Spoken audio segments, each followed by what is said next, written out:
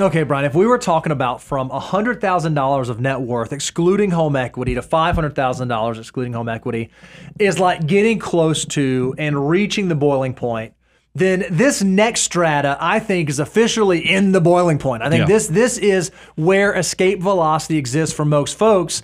And this is when your net worth outside of your home is somewhere between $500,000, $500,000, and then seven-figure land, $1 million total net worth. Yeah, and we're being hard on you here. Well, we'll tell you. I'll go ahead and share with you. This puts you in the top, 21% of the public. And remember, because we're being so conservative, we're not even counting the home equity. But in a lot of the cases, these people are likely millionaires when they look at their total net worth. But we're kind of getting excited about the fact that you have at least $500,000 of your army of dollar bills that are now have the potential to work for you harder than you can with your back, your brain, your hands. So how do we maximize this and make sure that you're doing everything you should? Yeah, one of the things that's so exciting is that the bigger the numbers get, the bigger the numbers get. And let me show you what we mean by that. If you're a 30-year-old and you're saving $10,000 a year and you can make 8% annually on your investments, it'll take you about 20 years to get from zero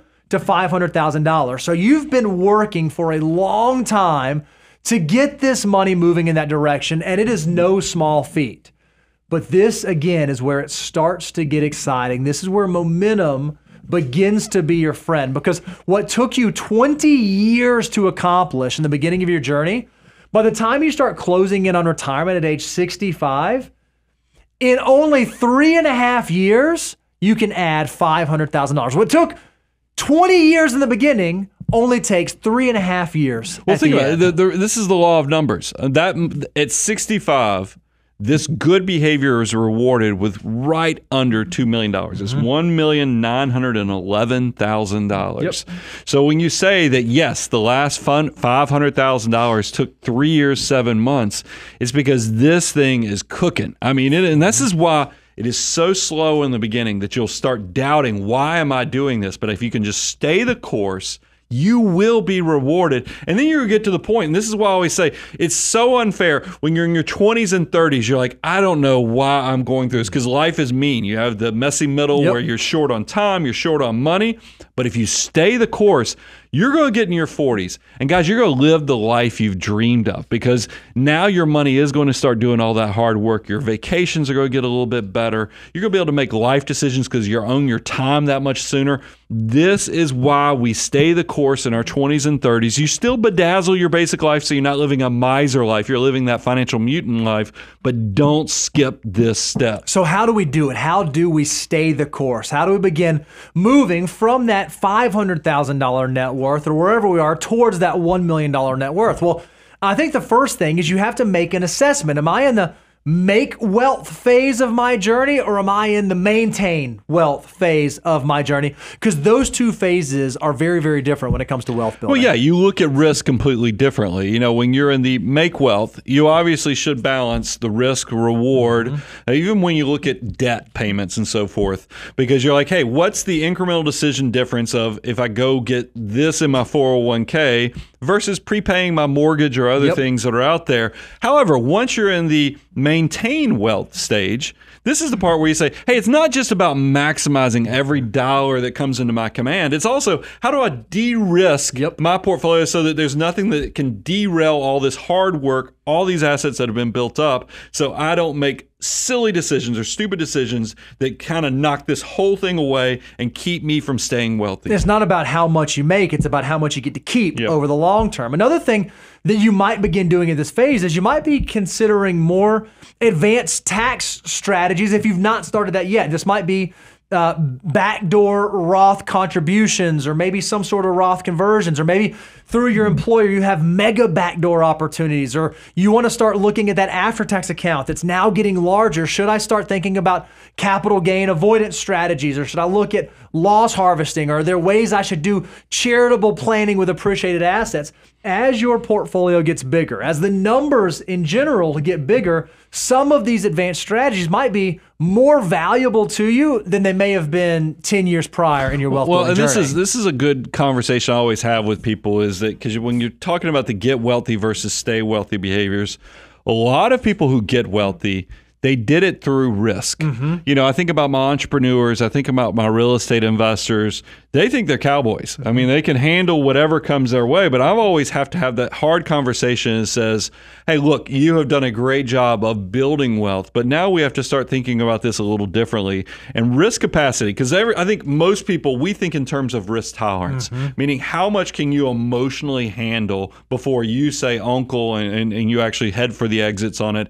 That's what happens when you do your first investment portfolio. You know, the person who's helping out with that, or you're doing a 401k enrollment meeting, they'll talk about risk tolerance. But I tell you, once you get into that maintain or stay wealthy phase, there's a different risk element. It's called risk capacity. And what we mean by that is that, yes, you might have the tolerance to ride through any wild thing from an emotional standpoint. However, you might be to the age now that you don't have the time for the money to actually recover. It's easy to talk about recovery in the 20s, 30s, and 40s because you have decades before you actually need these assets to live off of.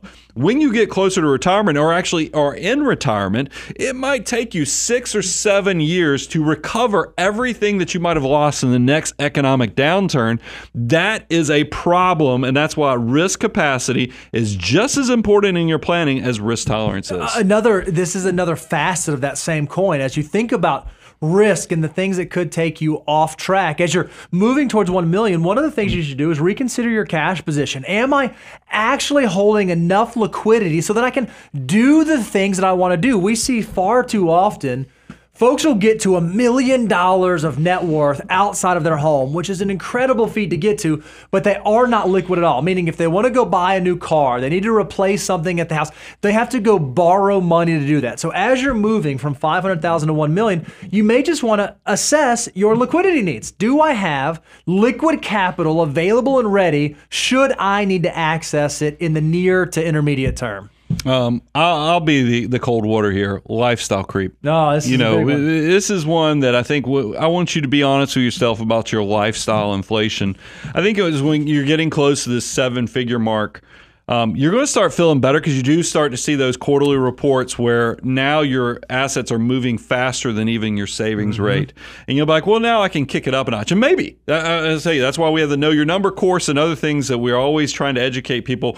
But you got to do the homework to actually know, are you ahead of the curve on this? Is because what I worry about is people feeling like, hey, I'm at the point where I've built up, $600,000 in assets.